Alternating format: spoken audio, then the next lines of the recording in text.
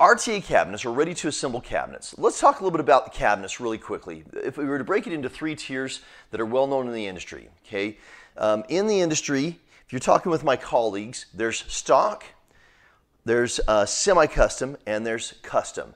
Now, in my opinion, and a lot of my colleagues definitely agree with this, a lot of times some of these terms can be used as platitudes or become irrelevant. Like the word custom can sometimes be completely misunderstood with what it really is doing for you, the end user, okay? But let's talk about the basics. Stock cabinets mean that a manufacturer or a factory has made a cabinet, boxed it up, so to say, have it on the shelf, ready to sell just as it is, okay? Just like when you walk into one of the big box stores and there's something sitting on a cabinet sitting on the shelf, you buy exactly what you see, okay? It's limited to what you see or to what is already built or manufactured, okay?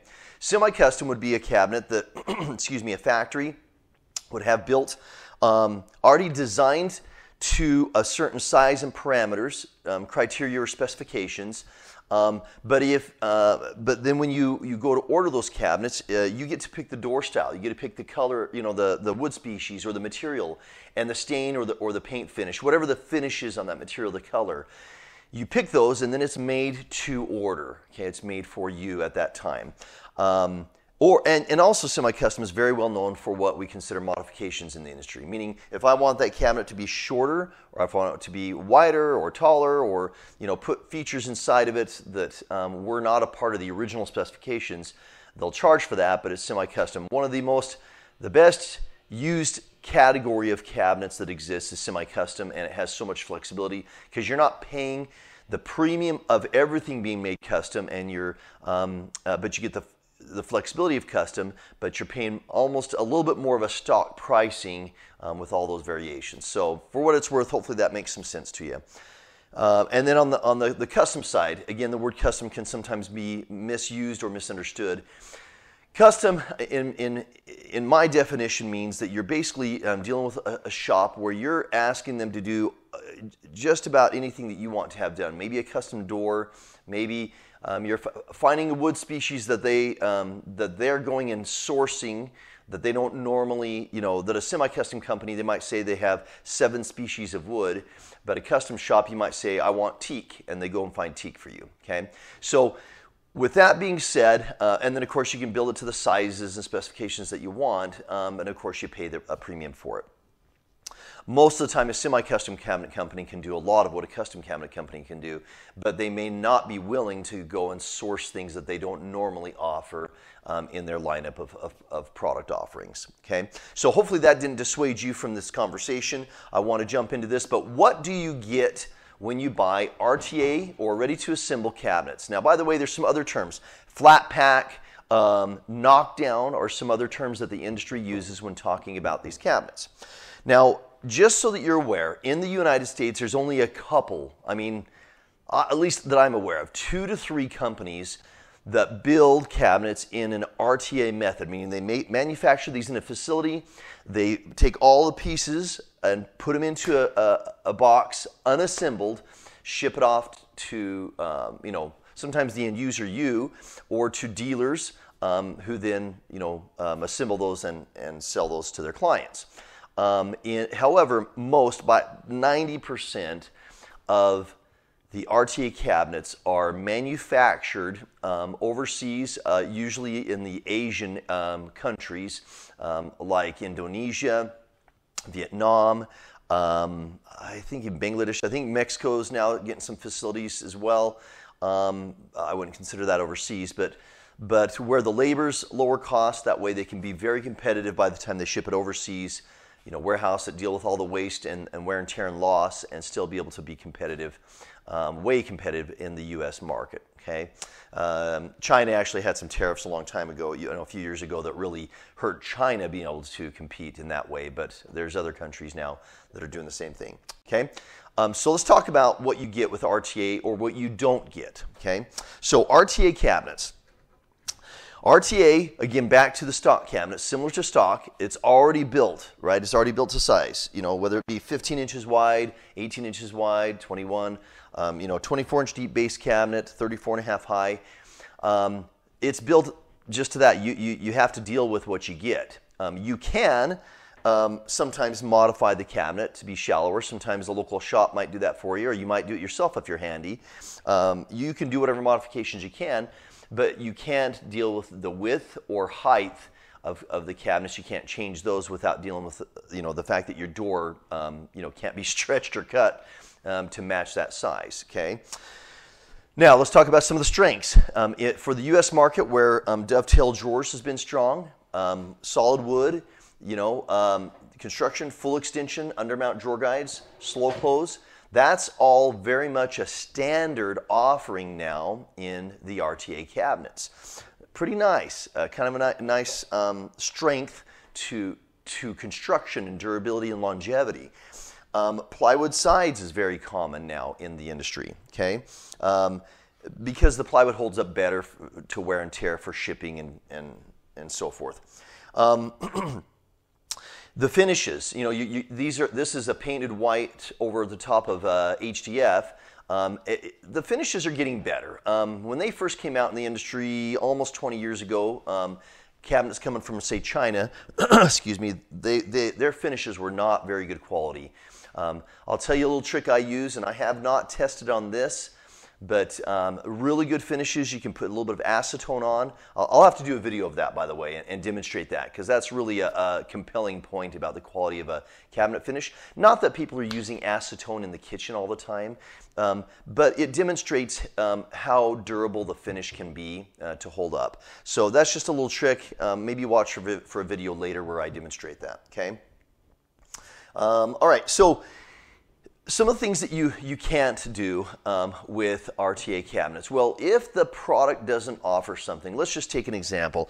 Let's say that you have you want a floating vanity to a certain dimension and configuration, but they don't offer it. Well, though you could cut off toe kicks, and I've done it where I've cut off the top of the drawer fronts. Maybe I'll show a video on that sometime where I make a floating vanity out of a typical RTA cabinet. But there are some limitations, right? If I cut those two off, I only have the height of that door to make that work. So I don't want to go into a lot of depth with that. I just want to explain that at that point you're stuck. You can't get it, right? So then you have to deal with another source or have something custom made. Okay, so that's one limitation. You can't make something that the product doesn't have. Now, some of these RTA companies will have like color matches. For instance, this might be a Sherwin-Williams color. You can go then find out what the color code is, go to Sherwin-Williams, get the paint, and maybe you could have something made and paint it to match, and maybe hopefully get the door style or the details matched so that it looks like it's the exact same product. So those are just some factors to be aware of with RTA cabinets. Other than that, really, they're pretty well established in the U.S. now as far as warehouses and suppliers. So if I have a warranty issue, so let's say that the drawer front has a gouge out of it when I pull it out of the box. That's really, really unusual, but let's say that's the case. Maybe a forklift hit the box. They'll warranty that and get you a replacement for that, and that's not usually much of a problem nowadays, and usually within a matter of a week or so. Okay. So other than that, whatever other questions you got about RTA, please send them below. I'll talk a little more about the connections as I discuss custom cabinets as well. Okay. All right. Let's talk custom cabinets now. Unlike RTA, if I want to have particle board sides in my cabinets because I want to go to a wood species that RTA doesn't offer. So again, if RTA, you're going to see really commonly in the wood species, you're going to see birch. Okay, there are some companies now starting to incorporate some sort of white oak. I believe it's like an Asian white oak. I don't know that for sure, only because the price point isn't nearly what the price point of a white oak would be here in the U.S. with a custom cabinet company. But nonetheless, you find very, very few variations in wood species. You get a lot of painted finishes and birch, okay, Asian birch, by the way. In custom cabinets, I might be dealing with, like I kind of show my door samples behind me here. There's up to probably, there's probably 30 wood species that are readily used for cabinets. About 7 of those are commonly used or regularly used. You have your typical oak, maple, cherry, hickory, walnut, white oak, red oak, even some red birch, bamboo, teak, I mean, the list goes on and on. And then there's some that are really, really, really unusual that you hardly ever see, but they are available to do in custom cabinets. And you pay for it as well, by the way. So, custom cabinets, what do you get? Well, if I want to take a cabinet, and I can do this with custom or semi-custom, as the term may be, and let's say I have a cabinet that is, I need to do let's say a butler's pantry for like a buffet in a walk-through pantry behind a beautiful kitchen. But I don't have a lot of space in that walk-through galley area for that butler's pantry. So now, instead of having 24-inch base cabinets, maybe I need those cabinets to be 19 inches deep, okay?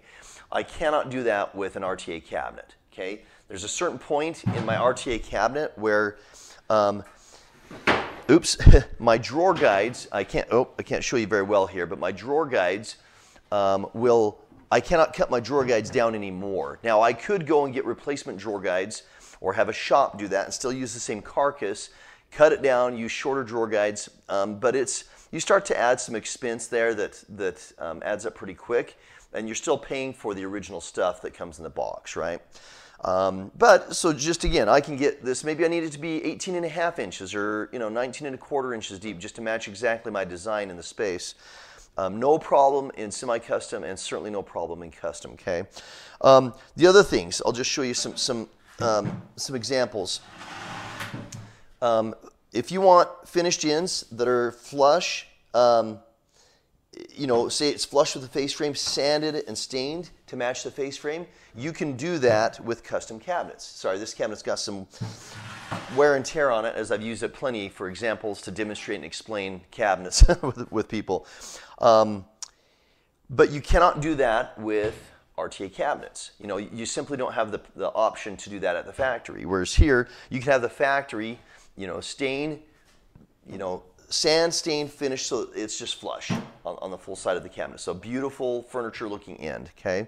The other things you can do with custom cabinets, if you want to do a custom stain, okay, let's say that, or paint. Paint's a better example because stain is a little bit more of a fiasco, but you can still do it. But a lot of times with semi-custom or custom cabinet companies, you can get an example. Let's say that you've stained a piece of wood that you want to use, created your own stain, or you painted something and mixed up some paint for that matter, and you've painted something custom, and now you want them to match that for the cabinets because you use that for your grandmother's hutch in your dining room. You can send that paint swatch or sample from that cabinet off to the factory, stain or paint, have them do a color match for you, have that done. Now, let me be clear about this. You can do that with RTA, by the way. There's one problem with that. The only way that most of those factories will do that with you from overseas is if you order a container, which is about 750 cabinets, okay? You can do just one kitchen or one bathroom or one cabinet for that matter in semi-custom or custom. The other thing with RTA cabinet companies, you're going to wait for 90 to 120 days or more for that to come across the water on barges before you can get it. With your semi-custom cabinet companies, you're dealing with usually a lead time of about 6 to 8 weeks. On custom cabinets, maybe 8 to 10 weeks. It all depends on the busyness of the factory or the shop that you're dealing with, okay? So custom finishes, custom sizes. Now, there are options once in a while to get custom doors. Even though you see I've got a big array of door samples here behind me, you can get custom doors made by custom shops. You'll usually pay, that's where the numbers really jump through the roof, because the most expensive part of your cabinet is the drawer fronts and the doors, okay? That's about 2/3 of the cost of the entire cabinet, okay? Now, once you put accessories in, all that adds up and offsets that a little bit, but for a genuine, typical cabinet with shelves, and the box, and the doors and drawer fronts, the most expensive part is the drawer fronts and doors, okay? So that's basically the difference between custom and RTA cabinets. Okay, let's talk about my special treat or resource for you. So I ran into a few years ago. And I just forgot the website, so I don't want to missay it. I'll put it in the description and a link as well. There is a company. It's actually, I believe it's a dealer. I think that they're in the eastern U.S. that does a grading system on a lot of manufacturers. I think it's close to 100 in the US. Now, even though there's probably 10,000 sources in the US, this just barely touches the tip of all the options available. But they go through and they rate the quality, the price, and the value of cabinet companies. But it's not just custom, it's not just semi-custom, it's also RTA as well. It is not comprehensive, it doesn't include everybody, but it does include some of the biggest players in the space. So I'm going to include that link for you. I hope you like it. Again, my plea, if you like what I'm doing in the content, if you like my delivering information, will you please subscribe and maybe share this with somebody else who could use this, and watch more videos.